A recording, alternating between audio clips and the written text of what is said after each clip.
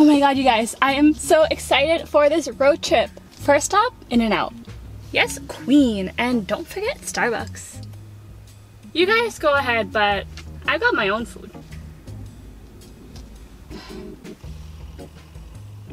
Want some? Yeah, I was that girl. The girl who picks the cheapest item on the menu at a fancy restaurant. The girl who heads straight to the clearance section in a store. The girl who packs her bag full of a bunch of different snacks right before entering the movie theater just to save a few bucks. And as previous videos show, I am still pretty cheap and stingy, especially since I work for myself. But if you think this is bad, you should see the 22-year-old harshibar living in San Francisco. And yes, San Francisco is one of the most expensive cities to live in the US. And I was making a pretty comfortable salary working as a software engineer. But even then, I took penny pinching to a whole new level. Or at least that's what I tried. Let me explain. So let's take a trip back to, well, simpler times, to 2018. It was the summer before starting my job and I had just traveled back home from college graduation. I had no summer job and no real hobbies, so I became the child that every parent dreads, a couch potato. In my very few moments of inspiration, I set my sights on learning more about personal finance. Random, I know. I read countless blog posts, how-to articles, and watched YouTube videos from nearly every personal finance guru on the internet. And everywhere I turned, I read about this 50-30-20 rule, which is a basic guideline for how to divide up your income. Simply put, you put 50% towards your needs, things like rent, utilities, and groceries. Another 20% goes towards savings, retirement funds, and paying off debt. And the last 30% is for wants. In my case, impromptu boba trips, late night chicken biryani, and impulsive Amazon buys. So with this as a baseline, I headed to Google Docs and made a budget of my own. And yeah, ignore that rent part. Let's instead move past that to my wants section. Take a look at this and let me know down below. How realistic do you think this budget is? And now that you've seen my budget, you may have noticed that there were a few limiting factors that I didn't consider.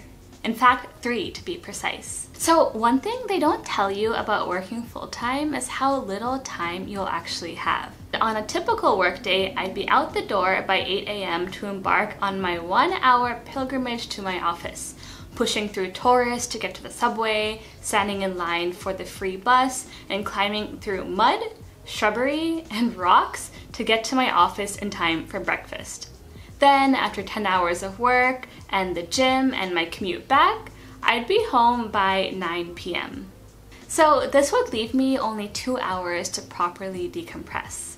So in that time, I was supposed to prepare dinner, or meal prep, or run errands, all the things needed to actually stick to my budget. Now, the second limiting factor is social life. And I know what you're thinking, what social life, harshibar? Well, when I did decide on stepping out of my cave and interacting with other human beings, again, my budget will come in the way. And luckily, or I guess unluckily, for me, everything that I was invited to or wanted to do involved food. And when there's food, I black out and just say yes. And these outings usually costed me at least $50, starting with a morning coffee, then a nice meal at some restaurant, then maybe some boba, and then some dessert. Don't forget all the Uber rides. Yeah, that was not good. And the last limiting factor was my own sanity. And I want to take you back to my first day living in San Francisco. And let me paint the scene here a little bit. I had just stayed up all night long packing for this trip and had just landed off a rather long flight to SF. And I was standing there in the baggage carousel with my luggage faced with a decision. Do I take an Uber to my place for $25 or do I take the local train for $10? And yeah, you guessed it, I took the train. And an hour later, there I was in one of the busiest, most touristy intersections of San Francisco. And every few steps I took, either a suitcase would flip over, or I would trip over a suitcase, or one of my bags would go rolling down the hill. Or all the above. And the point of the story is to show that that $15 that I saved was not, I repeat, it was not worth it. It was not worth the embarrassment of having all these tourists gawk at me as I fumbled up this hill. It wasn't worth the physical exhaustion of carrying 100 pounds of luggage. And it wasn't worth the frustration that carried on well through the rest of the day. There were so many times when I would take the more difficult route and make things harder for myself just to save a few bucks. But that came at the cost of my own energy, or my mood, or my time, which is not worth it. So yeah, if you can't tell, my budget didn't stand a chance. If I stuck to it, I would be tired and angry and antisocial. And if I didn't, I'd still be angry, but I'd also be disappointed in myself for wasting money. So it was a lose-lose. Of course, I didn't go wild with my spending, but the entire purpose of this exercise of making a budget was pretty much out the window. After many more iterations of this budget, I learned the hard way that it's actually better to overestimate your spending instead of the other way around. Because life doesn't always go as you plan, and there's always going to be surprises thrown your way. We know that a lot from this year. Because of that, giving yourself some extra wiggle room, if you can, is really helpful in establishing some peace of mind. And this is something that doesn't only apply to budgeting. It boils down to the general idea of under-promise, over-deliver. So by setting expectations low, the moment that you surpass them, everyone is surprised and the rewards are immediate, serving as momentum to keep going and keep improving yourself. Think about the workplace. When you set expectations too high, as I often did as an engineer, you may fail to meet them. And then your boss may wonder why you always seem behind, which can hamper possible growth opportunities. But if you promise less and go above and beyond, everyone will be surprised and will throw more opportunities your way. Or say I want to start reading. If I tell myself I'm going to read a book every single day, then the moment that routine starts to slip up and I miss a day, I might start getting lazy, eventually give up, and then feel more down because of that. But if I say I'll read at least 3 days a week, I can achieve that goal much more easily. And when I do, I'll feel good and I'll want to keep going and pushing myself.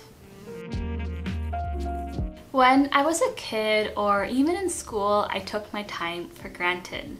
But now that I'm a little bit older, have a few more gray hairs, I realize how valuable time really is. Because once it's gone, you can't get it back. This is something that Naval Ravikant, the founder of AngelList and an investor, touched on in one of his podcasts. He said, "No one is going to value your time more than you. Set a high personal hourly rate and stick to it."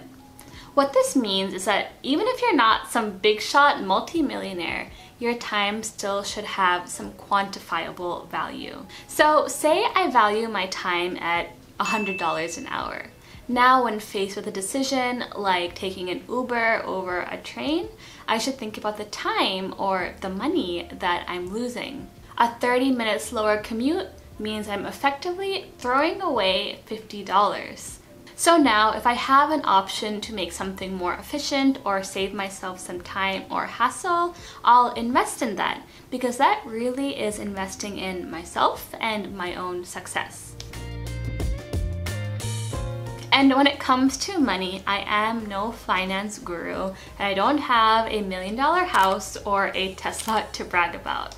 But all I can say from my experience is to 1, save as much as you can, especially when you're young and have fewer responsibilities.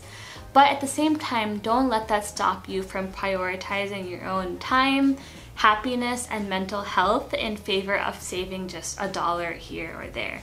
And yeah, that's it for today's video. I know that for me, I wish I learned a lot more about personal finance when I was in school, so I'd love to learn from you guys your experience with budgeting or just your general tips about managing money. And yeah, if you like this video, please give it a big like and subscribe, and I'll see you in the next one. I'll see ya in the next one. Yes, queen. Is this on? You wanna smile for the camera?